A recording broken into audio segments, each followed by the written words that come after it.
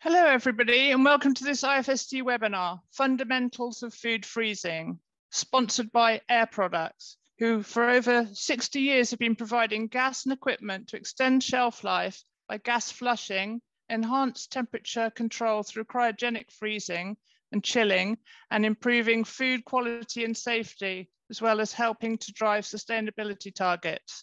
They have a global footprint and dedicated food experts to support. My name is Natasha Medhurst. I've worked all my life in the food sector in international technical roles in leading manufacturers involved in dry mixing, canning, extrusion, and baking, so more on the heating side of things. But more recently, I've been working as Scientific Affairs Manager for IFST, responsible for writing and curating new scientific resources for our members and other interested parties. Today's webinar will introduce the basic principles of food preservation, freezing methods and their benefits, as well as cryogenic freezing equipment options. This webinar is being recorded and will be uploaded to IFST's Webinar Hub.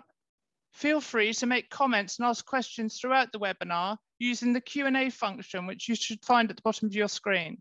This can be used in the case of any technical difficulties. You can upvote each other's questions by clicking on the button next to their question. And there'll be a Q&A session after the presentation where we'll respond to as many of these questions as possible. Our speakers today are John Tremblay and Anne Callums. John is a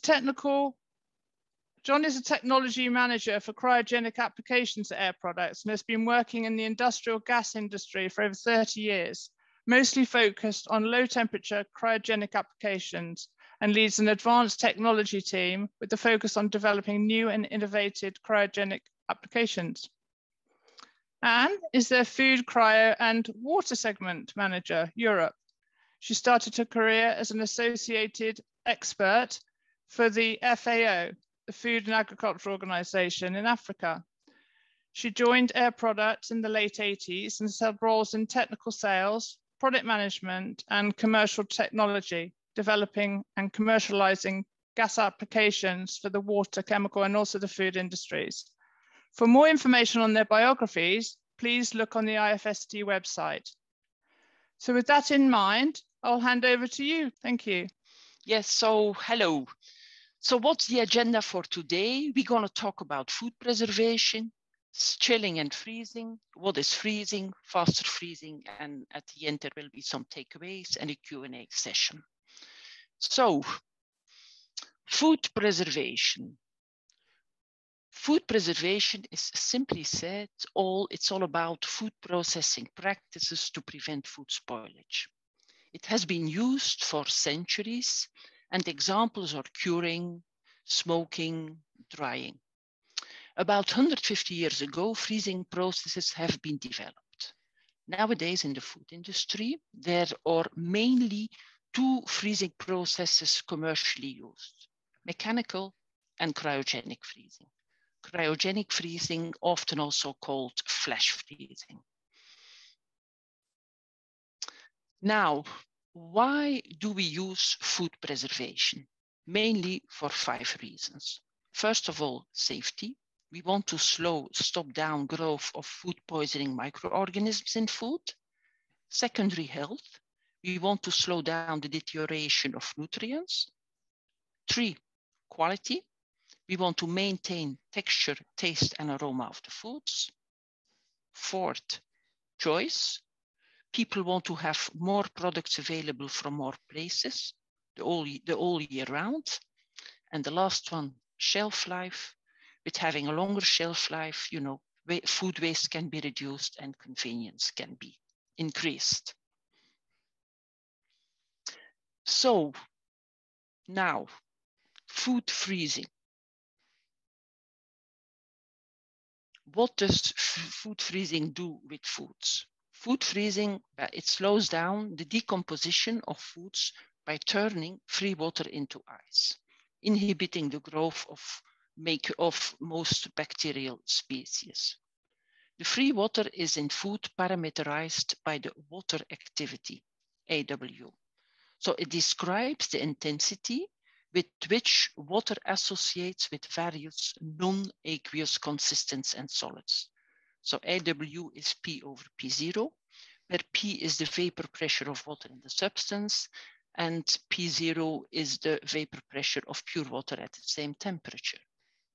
The higher the AW value of foods, the more microorganisms can grow. And bacteria usually require at least an AW value of 0.91 and fungi at least at 0.7. So in this table, you can, for instance, see that the AV value of milk is 0.97, and for microorganisms, Clostridium and Pseudomonas, it's 0.97 as well. So in fact, these bacteria, they can easily grow in milk, but they cannot grow in dried fruits, as the AW value is only 0.5 to 0.6. So nowadays, many of the traditional preservation methods have become less popular because of the effect on taste and texture and the perception of unhealthy processes. So this makes other processes, such as chilling and freezing, alternative preservation techniques. So chilling and freezing reduce bacterial growth and thermal decomposition of foods. Certain microorganisms grow better in certain temperature ranges. There are, first of all, the psychrophilic bacteria, microorganisms. These have low temperature optima between 15 and 20 degrees Celsius. Then you have the mesophiles. These have mid-range temperature optima between 30 and 37. Then you have the thermophiles. These have high temperature optima between 50 and 60. And then there are the hyperthermophils. These have very high temperature optima. So many nutrients are also temperature sensitive. And this is particularly true for foliates, vitamin C, and many of the B vitamins, such as thiamine, riboflavin, and folic acid. Most chemical reactions will double for every 10 degrees increase in temperature as well. Now, chilling will not stop microbial growth or biochemical degradation. It will only slow it down. And on this slide, you can see that the different phases, of microbial growth. The first phase is the lag phase here to the left. And you can see it occurs when organisms are transferred to new medium. There is a little increase in cell. Sorry, I go too quickly. I go back to my, There is a little increase in cell number. Then after that, there is the exponential phase where the bacterial cell division begins and cell numbers increase as an exponential function of time. Then there is the stationary phase. There is no net increase in cell numbers anymore. The nutrients are exhausted and voila, there is no further growth anymore. And then the last phase is the dead phase. That happens when there is a decline in cell numbers brought about when toxins or waste products reach a threshold concentration. And what we really want to avoid with chilling is that microorganisms not come in that exponential phase. So that that they grow in foods. So really you can see here on the right one, that the lower the temperature is, the less steep the exponential phase is, and the more delayed it is. So now with freezing, no microorganisms are known to grow at frozen food storage temperatures. Freezing and thawing reduces the microbial load on a food. It prevents really microorganisms to grow further. But it does not kill all the microorganisms. So shelf life now is really no longer limited by safety factors, but really by quality. such as damage to texture and the development of flavors. Here on this graph, you can see a list of foods from the International Institute of Refrigeration with practical storage life in months for frozen foods. The lower the temperature, the more free water is frozen into ice, the less microorganisms can further develop, the longer the storage life. So for instance, for chicken, you can see here at -24, you would have 24 months of storage life, and at -12, it would be only 9 months. So when we freeze foods, the water turns into ice, or better said, ice crystals develop during the freezing process. The size of the ice crystals that develop during the freezing process depend on the freezing rate. Large ice crystals damage the walls of cellular foods, leading to loss of texture and to the loss of nutrients and pigments on thawing. As a general rule, a faster freezing rate results in a larger number of ice crystals at the end of the freezing process, and subsequently less damage to the cell structure. The following factors limit the quality of the final frozen product: ice crystal growth during freezing, ice crystal growth during storage, dehydration during storage, and lipid oxidation during storage, and the thawing rate. So the dimension and compositions of the food will play an important part in determining the suitability of the food for freezing. So I will hand over now to John, who will go further into details on freezing. You see my screen okay? Yeah. Good afternoon, everybody. So I'm going to talk about freezing, which is obviously the process of which water within a food product, becomes ice and is further reduced to a lower temperature, typically down to -18 degrees C, which is the required temperature for frozen storage. But to understand freezing first, you need to understand a little bit about the energy change. So during a freezing process of a food product, an energy change takes place, and the magnitude or the size of the energy change depends on the product and the thermal properties of the product. Typically, you have a specific heat case, which is the CP, which is the amount of heat per mass required to raise or reduce the temperature by 1 degree Celsius. And that's used to calculate the sensible heat required above and below freezing. And then you have the latent heat of fusion, or the freezing stage, as we call it, where the substance is solidified, or then the heat is resolved during that process. And that depends heavily on the amount of water content in the food. So if we look at a typical freezing curve, this is a typical freezing curve where we have temperature on the left axis and time on the lower axis there. The cooling stage is the first stage where the sensible heat is removed before the freezing. And it typically occurs above the freezing point of water, 0 degrees C. And then you have the freezing stage, often called the latent heat of fusion.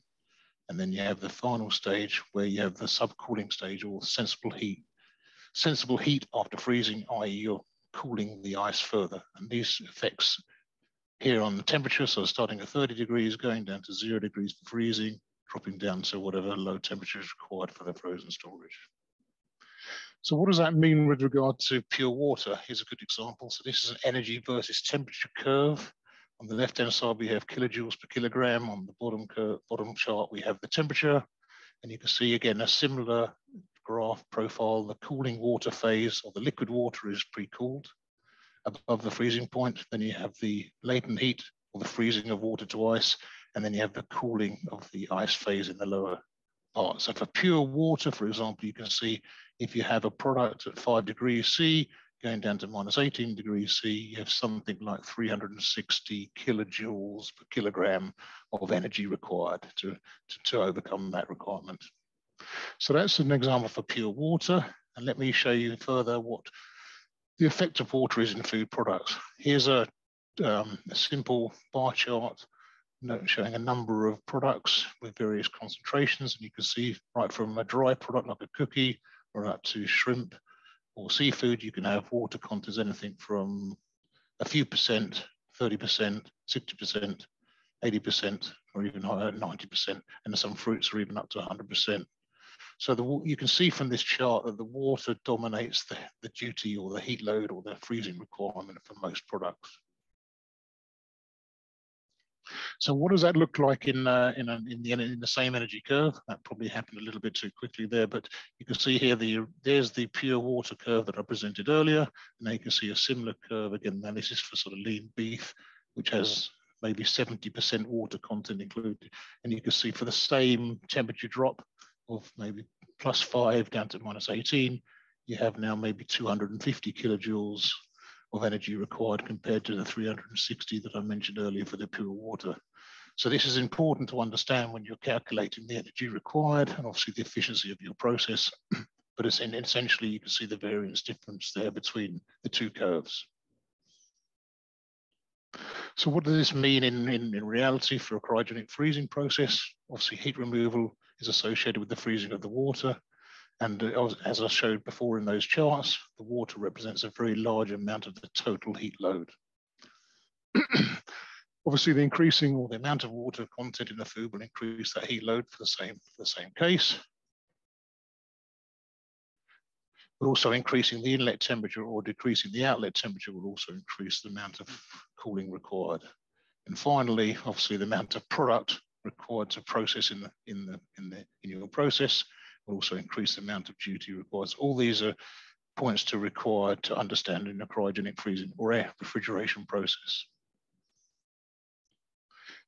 Anne mentioned earlier, what are the refrigeration methods out there? Typically, there's two out there in the market. There are other similar variants, but the two main ones are cryogenic and mechanical freezing. Cryogenic is where a cryogenic liquid is used. In this case, we're talking about liquid nitrogen as the refrigeration, and it's sprayed and comes directly into contact with the food. There are also some alternative systems out there which also use cryogenic nitrogen, but it's used as an indirect refrigeration of refrigerant to indirectly cool air, which is then applied to the food. And then you have your traditional mechanical refreezing technology, which uses a liquid refrigerant, which boils inside an evaporator to provide the cooling. And then that cooling is either linked through circulation of a heat transfer fluid or by air over to the product of the food, or can't quite see that at the bottom of my slide, apologies. I've got it printed here for some reason. Just bear with me.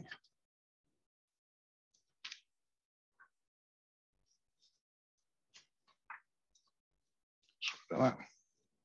Oh yes, by contact heat transfer. So yeah, there are plate freezers and mechanical freezers out there that use a cold surface as the contact to provide that, to provide the cooling.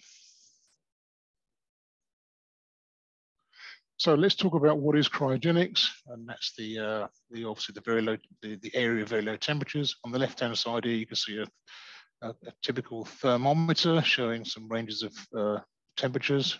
Typical household refrigeration might be operating around -12 degrees C, whereas a good low temperature mechanical refrigeration unit might operate at -40. And then you're right then into the cryogenic space where you have temperatures as low as -150. And actually in this case, when we're talking about liquid nitrogen, that is a boiling point of -196 degrees centigrade atmospheric pressure. So you have a lot more cold refrigeration energy available. And when we talk about nitrogen, what do we mean? It's formed by a process of cryogenic air separation, and as I mentioned, it boils at atmospheric pressure of -196, a little bit higher at storage pressure, maybe 185, and it can provide up to 384 kilojoules a kilogram of refrigeration capacity when you evaporate liquid nitrogen from -196 and superheat the gas up to -20. So it's a very powerful refrigerant source. So what does that mean in regard to the freezing process itself, and what does the ultra-fast freezing actually really mean? So let's take you back to the freezing rate first of the product. So freezing rate means obviously the rate of freezing across the product surface into the core. It's determined by the measured in centimeters per hour, And yeah, a frozen food is fully frozen when the water in the center is basically turned into ice. And that's all the free water and intermolecular water. The little graph here shows the kind of thickness of the surface here on the right-hand side here of a strawberry. So let's talk about some commercial freezing rates that are out there in the marketplace. So there's a number of different freezing technology and methods out there in this table. We have slow freezing, which is typically seen in the bulk freezing or cold store or cold chamber. You can see the numbers there. Quick freezing, maybe a blast freezer or a contact freezer.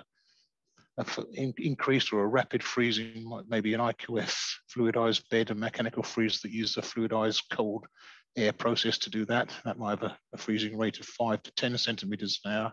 And then we come into the cryogenic area where we have cryogenic spray or liquid immersion, where we have the freezing rate in the order of 10 to 100 centimeters per hour. As you can see, an infinite number compared with the original slow freezing. And that provides a lot of advantages in processing and freezing of foods. So, as mentioned, so this freezing rate, how critical is that to the product? So the critical freezing time is the time to drop the temperature from ambient to down, or chilled temperature down to frozen. And you can see on the left-hand chart here, apologies, the units are in degrees Fahrenheit on the left-hand side here. But essentially, you have a critical freezing zone between 0 and 5 degrees C, where most of your cellular damage can occur in your food product. So obviously, minimizing the amount of time in this zone is key. And you can see on this graph here that the speed of cooling in freezing rate per hour for a liquid nitrogen-based system compared with a shell frozen system is infinitely different. And you can see the amount of time spent in that critical freezing zone is key, and that's when the damage occurs.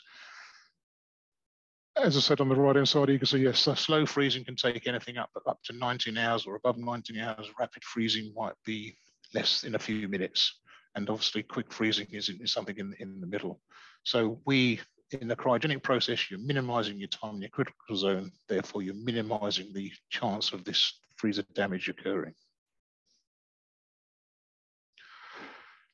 Let's have another look again at freezer rate with regard to ice crystal size. So higher freezing rate creates the smallest ice crystals.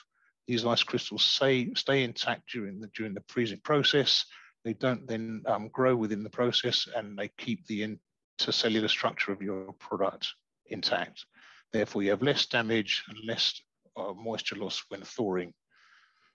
On a slow freezing process, the ice crystals tend to migrate together and grow at their own rate, and those then ice crystals would expand and cause intercellular rupture, more damage. There's some references there that you can see, but essentially, the faster the freezing rate, the smaller the ice crystal, the less intercellular damage, and the better the product is after thawing and cooking later.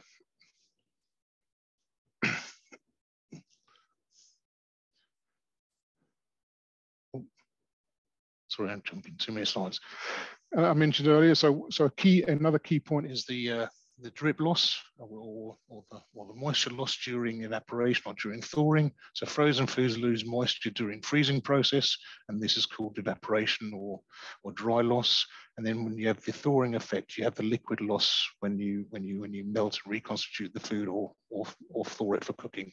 Generally, high cryogenic freezing rates both reduce evaporated cooling, weight loss, and I'll explain a little bit more about that in my next slides.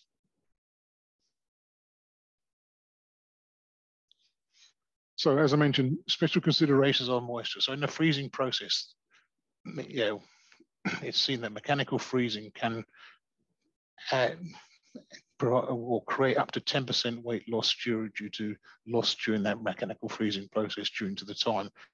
In cryogenic freezing, we don't see that at all because the freezing rate is much faster, so the losses are much slower and can be up to 10 times less.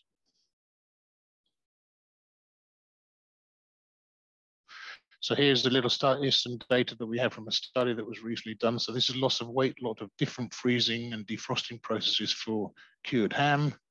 You can see on the left-hand side of the table there, so minus 20 degrees C freezing and then microwave heating afterwards, minus 40 tunnel with microwave heating afterwards, and then liquid nitrogen with microwave heating afterwards. You can see the freezing loss in each case is 0.5 for the minus 20 and as low as 0.08 so 3 times less in the cryogenic process or liquid nitrogen freezing process, and then the defrosting loss after warming, you can see is a lot less too. So these results prove that the the freezing rate is key to the loss during the freezing process and then the loss during the defrosting afterwards. One of our key points I mentioned as well is obviously cryogenic freezing can produce high quality products during production, but obviously poor storage and transportation and poor control of the product afterwards is not going to help. So a key part of any kind of process is making sure not only do you get the freezing step right, but you also get the storage, the transportation, or the cold chain process right to the user point correctly. Otherwise, you will get adversity in your product during that process, with ice crystal growth, product dehydration, toughen oxidation, and then obviously higher drip loss when thawing. So ice mobility is key to know during the cryogenic storage and transport. And so cryogenics can provide that quality, but it's key to understand that the rest of your process as well.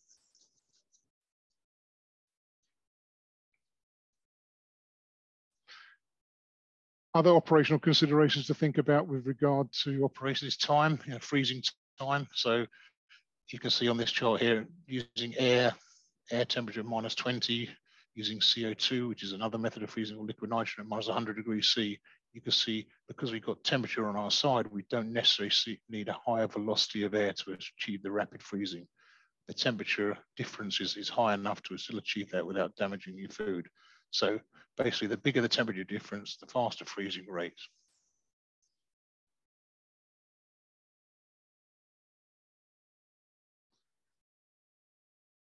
And then let's talk about time, and that represents into time here. I've got a chart here that shows some freezing rate of a beef steak. So these are 200-gram steaks, 2 centimeter thick, and this gives you an idea of the typical freezing time for a mechanical freezer operating at -20 degrees C, a cryogenic tunnel at -40 degrees C, and a cryogenic tunnel at -80 degrees C. You can see quite a significant amount reduction in freezing time, which can obviously then impact in your operational process. 142 minutes for a mechanical freezer, for example, down to 8 in a cryogenic tunnel. What does that equate to in reality? That obviously then can equate into footprint. So, for example, for freezing beef burgers at something like 2,000 kilos an hour, your total footprint for a mechanical freezer might be something like 62 square meters, compared with a cryogenic freezer at 19 square meters. And the same kind of ratio for the smaller throughput. So a smaller footprint required. So if you have a large manufacturing space, you can do some mechanical or cryogenic. If you have a small manufacturing space or you have limited floor space, then a cryogenic solution will be ideal for you.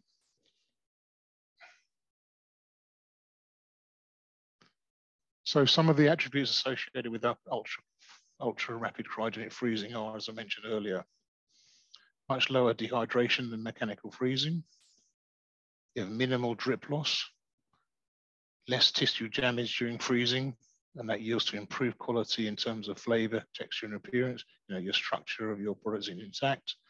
And associated with the equipment itself, obviously you can have a reduced floor space for your equipment, less handling losses of the products, high flexibility, high throughput, relatively low investment cost and low maintenance cost. So with a cryogenic solution, you don't have to invest too much money in large mechanical refrigeration systems. It's a simple tunnel and that operates with a small cryogenic storage tank outside. And I'll give you some explanation of that in some later slides. Oh yeah, here we go. So a little bit of a busy slide. I'll give you a chance to digest that. So this is a typical sort of cryogenic installation. You would have a storage tank, this white vessel outside, which is where your liquid nitrogen is stored, delivered to by a liquid nitrogen tanker, and filled up on a regular basis. That liquid nitrogen is then stored and controlled under its own pressure and control. And safety systems. Is then piped into your factory, and then the liquid nitrogen can be evaporated via a control device or control system into your cryogenic freezer, here is shown as a production line here with pizza-looking devices, pizza-looking food going through your tunnel. So your tunnel that goes through here is frozen and can be packed and taken off for transportation later. So quite a simple setup, easy to operate. Yeah, simple process. What does the cryogenic freezers look like? So at Air Products, we offer cryogenic freezing solutions. Here's a couple of images of some freezers that we developed. They're tunnel type freezers, so the products are loaded in on the loading table here. They transfer through the product, through the tunnel itself. The nitrogen is evaporated inside and vented off to atmosphere. Phase change between the direct contact of the nitrogen and the food comes out frozen. This is what we call our multi-purpose freezer. This is a normal standard freezer, and the one on the right-hand side is actually a freezer for creating IQF products. So that has more flexibility, so it can be used to generate individually quick frozen products. They're used by most leading food manufacturers are using those today. I say it's a direct cooling system, and they operate anything in the range of -70 down to -120 degrees C.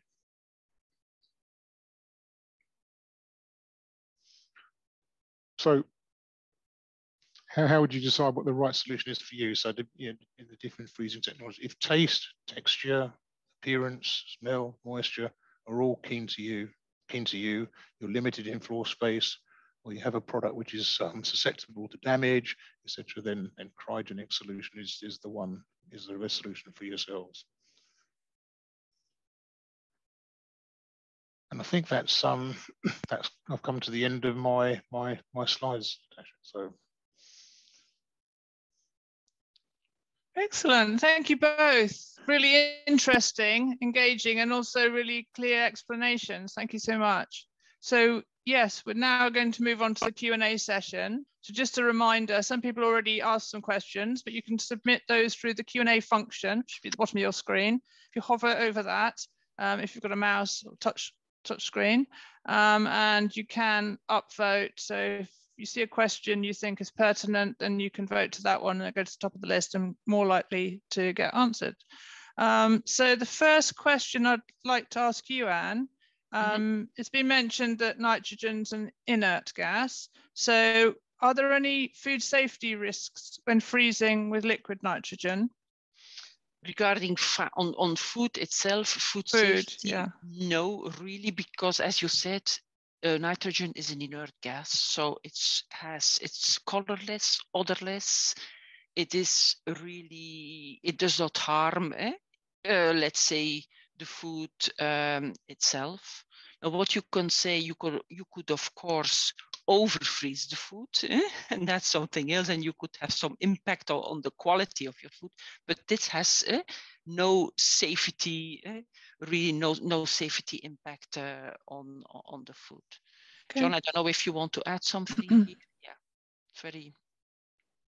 Nothing to add. Okay, brilliant. Thank you so much. And the next question, so if people haven't tried it before and they wanted to do some small batch trials, how, John, do you think they'd be able to do that, to be able to check the viability of the process against what they're normally using?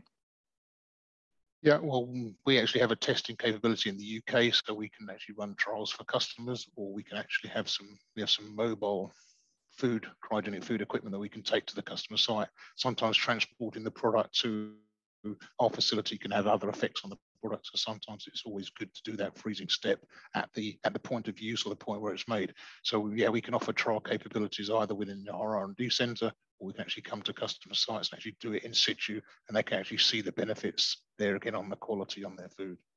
Great, and then compare with what they're compare with their current process. Yeah, that's good.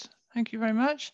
So I'm looking at the questions that are flocking in from the audience, and at the moment the most popular one is around nutrition. So you mentioned about cell damage and quality impacts. You also did touch on nutrient impact, but not too much on that. So is it possible you could expand a little, because the question is, does the freezing process itself damage the nutrients in food? John, you either of you? Yeah, okay, no, I can start. So what happens? Okay, nutrients, or the nutrients that are in the food are in the water phase. So, you know, if we lock them, if they are locked in quickly, they stay in the food as much as possible. So that's one thing. If you allow them to disappear, they're gonna disappear, that's for sure. So, you know, fast freezing, the process of fast freezing really helps to keep nutrients in food as much as possible. Of course, as I said, some nutrients are affected by temperature and can decompose, but it's rather the high temperature that has an effect on nutrients than the low temperature. The high effect rather destroys them, but the low temperature rather makes them, conserves them. Yeah, that's my answer. If Good that's answer. Yeah, that's clear. Thank you very much. Yeah. So a lot of your visuals were around individual products, so strawberries and that sort of thing. So the question is whether you can freeze inside the packaging, and if so, what would be the specific requirements of the substrate of the packaging to enable that? So for you, John. Yeah, you can. We can do freezing. We can freeze packaged product, but generally most people tend to do the freezing before it and then packing after, because then you want to control the atmosphere according to your frozen product. So it can be done, but obviously the packing then represents an insulation effect, and so that can have an effect on your overall economics. So most people tend to freeze and then pack afterwards. Then they can control the, as I say, the atmosphere according to the product. So it can be done on a bulk scale, but generally it's more individual products based and then packed afterwards.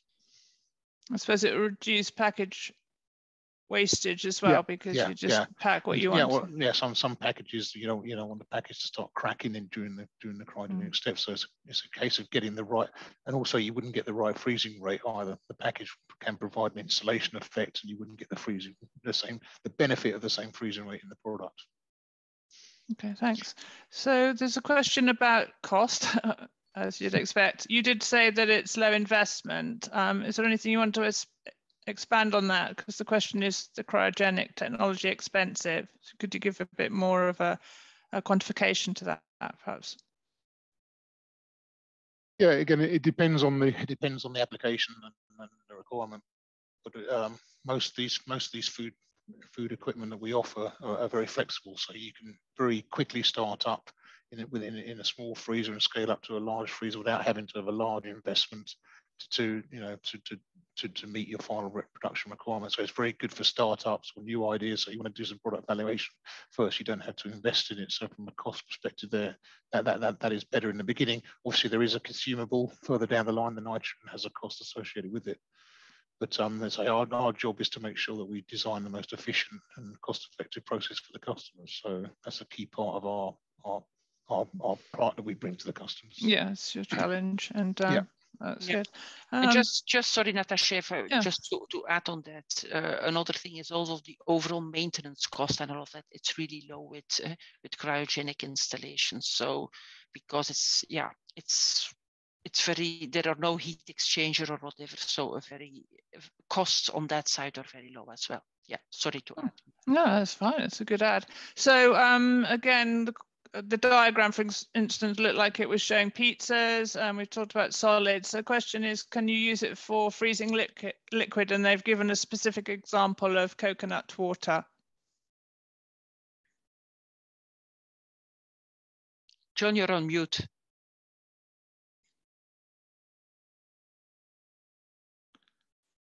Still on mute. You're on mute, John. Oh, there we go. Okay, yeah. Apologies. Yes, you can. Yeah, we actually are running.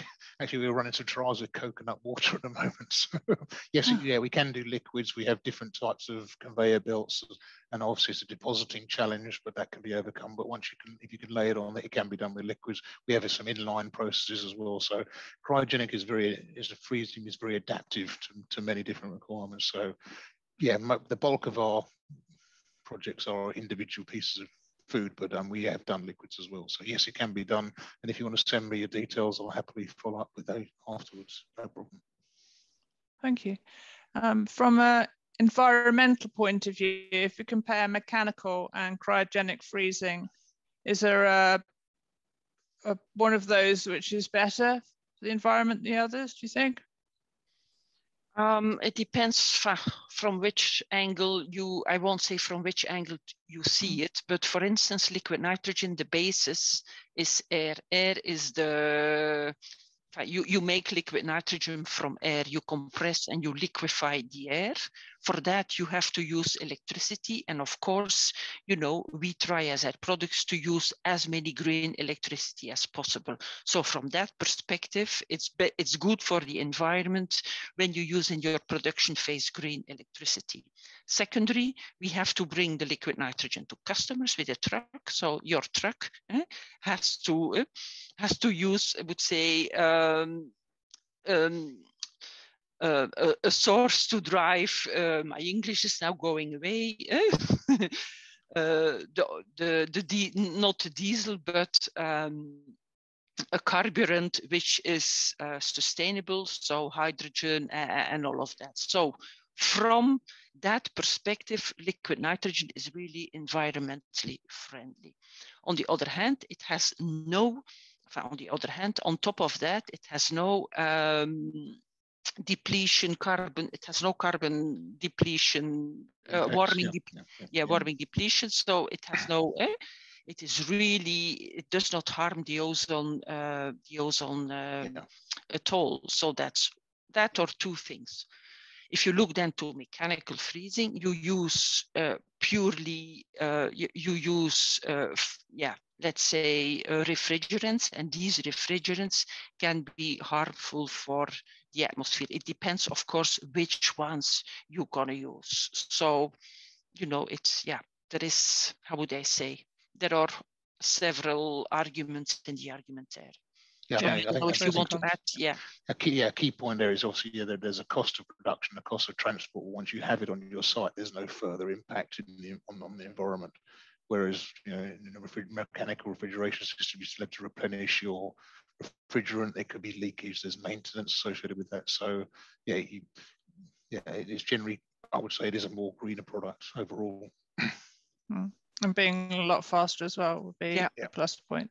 Okay, thanks for both explaining that. And from a safety perspective, so I guess that would mostly be from the operators, the people involved in the manufacture. Anything specific to note for cryogenic freezing? Yes, in that sense that as for all, let's say for all equipments and technologies, there are safety measures to take. Liquid nitrogen is not a dangerous product, but there are some safety measures to take. For instance, just a quick one, as the temperature is cold, as an operator, you would not, you don't want to touch frozen, the liquid nitrogen. So it's a very simple one, but let's say the safety measures you have to take are obvious. It's regarding the cold temperature, and it's regarding the moving the oxygen away, the potential asphyxiation hazards. But there are measures to take as in for all technologies. John, you want to add here? Yeah, well, Air Products prides itself with our safety record, so we take it very, very seriously. So as Anne says, liquid nitrogen is a safe product, but there are, just like in anything, there are risks to be aware of. We make sure we provide the right training and the right safety systems for customers, because some people aren't aware of those, and that's a key part of our offering, providing the safety awareness and the training before we would even start a customer up with a cryogenic installation. Right, so keeping on the topic of safety, are you aware of any studies that have been carried out to highlight any effects on humans or even animals? Good question. Probably there would be studies, but I'm not really aware about some studies. It's quite a specific one, so don't worry. It was. I can't answer that one. Yeah. No problem. Yeah. Okay. Totally understand. We do often get the question from people saying, you know, is there a further impact of the nitrogen because you're delivering a product to site, you store it in a tank, you put it through a freezing process, then you vent it off to atmosphere, and it can be seen as a cloud, but it has, you know, nitrogen is part of the air we breathe. So I don't think there is any studies that I know of that actually talk about any additional impact after processing, if that's what the question is. It sounded like. Yeah. So more back on the technology now. So fluidized bed freezers, could you just give a top line explanation of what they are, please? Yeah, a fluidized bed freezer is basically a freezing process or freezing device that doesn't really have a conveyor to transport the product through. So the product is levitated on the air inside, so it fluidizes, and so you have a high contact of your air to your product, so that can create a higher heat transfer. And then that can have in certain products that can have benefits. I think a lot of the vegetables are done in that way. For example, so they're very small individual products. So that's what it is. So it's a fluidizing process. So the cold is fluidizing the product and allowing it to motive through the process. So is there a particle size requirements? You're talking peas, sweet corn, that sort of size? Yeah, if it's too fine, then you're going to get dust issues because you're blowing air through something. It's, you know, I can describe it. You know, do you remember the air hockey tables that used to get at the fun fairs? It's like something like that. Your product is riding on a bed of air, and that's the kind of heat transfer process in a fluidized bed freezer. Okay. So there's a question about size limitation for a product to be frozen. So let's think bigger than the fluidized beds now and just think tunnels and so forth. So what's the kind of biggest normal product that you had challenged with? We do some whole poultry pieces. You know, we have customers that feed whole chickens. If you're talking about carcasses of beef, that might be more difficult, but generally they're not. Yeah, they can be done. Yeah, it's just a limit. It's just a question of size of your equipment, really, and space. Yeah. Anything to add, Anne? No, I would say theoretically there is no limit. Practical there is. That's the point. Yeah. So. Yeah. Okay, thanks. And on the back to food safety point of view about hygiene, how hygienic are the tunnels and how can they easily be cleaned? John, I leave it to you. Yep, good question. Yeah, good question. Yeah, well, yeah, all our tunnels are designed with hygienic design from first principles, so it's all accessible. Fortunately, there's minimal moving parts in a cryogenic freezer, just the conveyor or the device for transferring the product. So it's very easy to get in, to open it up and get inside and clean it and see it. So we mark all our equipment ourselves, and then we follow the hygiene standards to do that. So yeah, every customer is different with regards to their requirements, but yeah, we have to offer a fully hygienic solution onto the market. So yeah, yeah. That goes without saying almost. So. Yeah, I suppose thinking of in-place cleaning compared with shutdowns. A lot of equipment you could have a shutdown on a down day, but on freezing to get down to that workable temperature, say, would be quite a challenge for the operators. No. Actually, well, not. Yeah, if you run a freezer for a long period of time, then it would be very cold, and then you've got to wait for that freezer to warm up before you would then clean it. So we do have some systems in our food tunnels where you can do some clean in place to allow that to save some time, because most food customers want to process as many hours as they can, so the hygiene window is minimal. So we design our equipment to allow the hygiene to be done as quickly as possible. It's not a clean in place as such; it's more of a sort of it's integrated cleaning. You still would need to open it and do a final wash down, but you can do the bulk of the cleaning while it's closed. Yeah. And you already said that there'd be no micro growth anyway, and so it's probably more physical contamination you're thinking rather than micro cleaning, that level of cleaning. Okay. So the next question is about a safe time period for keeping food. You did talk about shelf life. Would you like to expand a bit on that? Okay, of course, as as we said, first you have the microbial, let's say, deterioration of your foods, but yeah, next to that, you have on the longer term some chemical reactions, some enzymatic reactions that occur. Okay, this is all, let's say, yeah, dependent on the food, on the storage temperature. So really, there are graphs and studies that say for that type of food, that's the ideal storage time. Just to give one number for that food, it's not possible to say. There are different factors that play. But yeah, a point to say here, it's not only the microbial damage, it's yeah, all the other damage that happens in storage as well.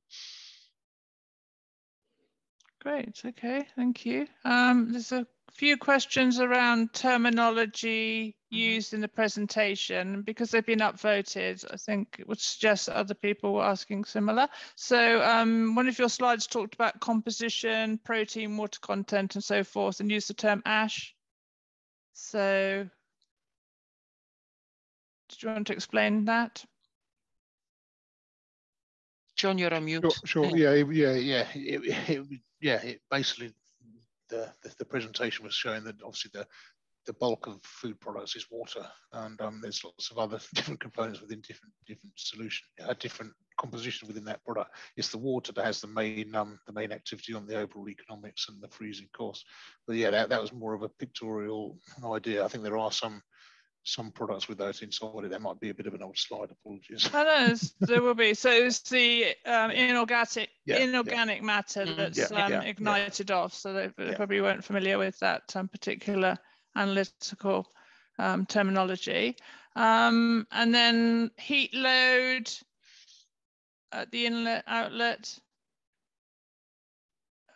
That would have been terminology on a particular slide. Yeah, heat load.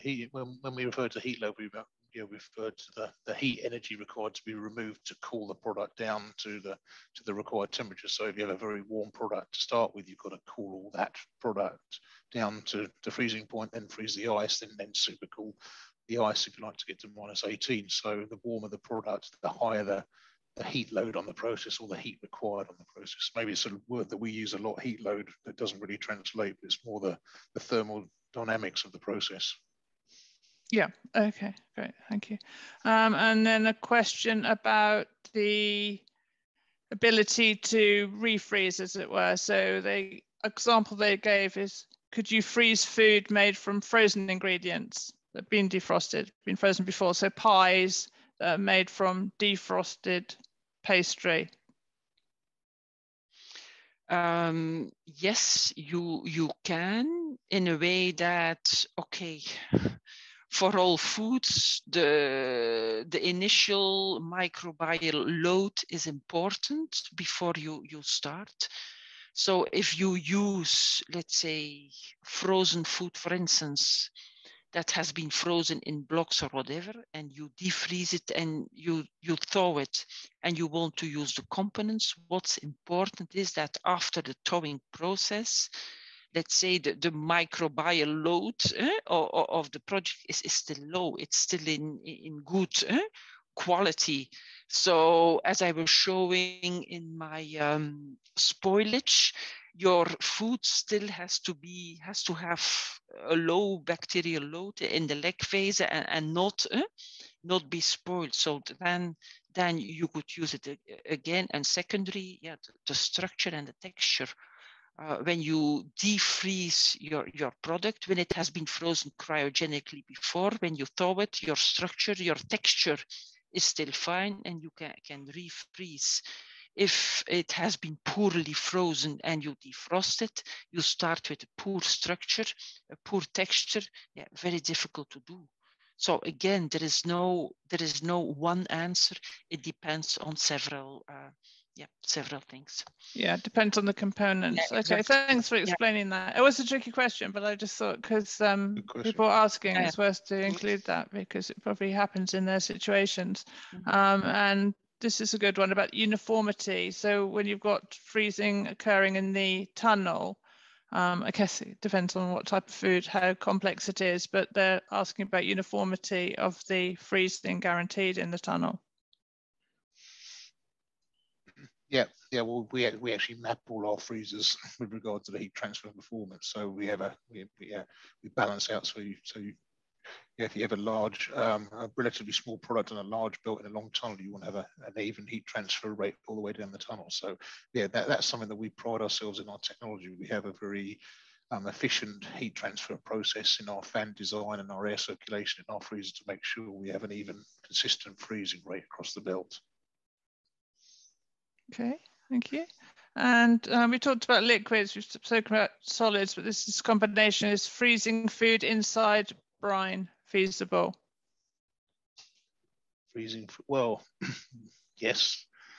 If anything's freezable, it's just a question of cost and time. But we do have some customers that brine coat some products and then they're frozen cryogenically. There, you need to understand that layer on the surface. But if it's immersed, are they talking about a capsule or something? Maybe. I'm just trying to envisage the question. It's possible. Yeah, it's possible. It's a question of freezing rate and getting the cold through the brine layer into the product. So we'd have to model it, but I think it would be possible. Yes. Okay. So I've noticed the time and we're getting tight on that. So was there a specific question you happen to notice in the Q&A that you'd like to approach, or do you think we've covered a great cross section of topics there, I think? Just one thing I saw, I don't see the question now anymore, but about controlling and efficiency. So in fact, yeah, what happens now, all cryogenic freezers, Air Products is delivering, has remote control possibilities. So really you can optimize your process to the best efficiency using this remote process control options. Just wanted to add. Yeah, it's a good point to end on. Yeah, thank you for that. So thank you both, John and Anne, for great presentations today. And if we didn't manage to answer your questions, then please contact our speakers directly. Their details on the screen there. And we'll share a recording of the webinar, including this latter Q&A session, to everyone who attended today via email, and it will go on our online webinar hub on the IFST website. Before you log off, if you could be so kind to fill in the short questionnaire, which will launch immediately after the webinar ends. That'll be really useful feedback for us. And I'd like to thank you again so much, Anne and John, for everything you've done, for attending and presenting today, and also for all the attendees across the world. Big thank you to Air Products overall for sponsoring this webinar, and I wish you all a good day. Yeah, thank you very much. Yeah, thank you very much. Thank you. Thanks to all. Yeah, bye. Bye.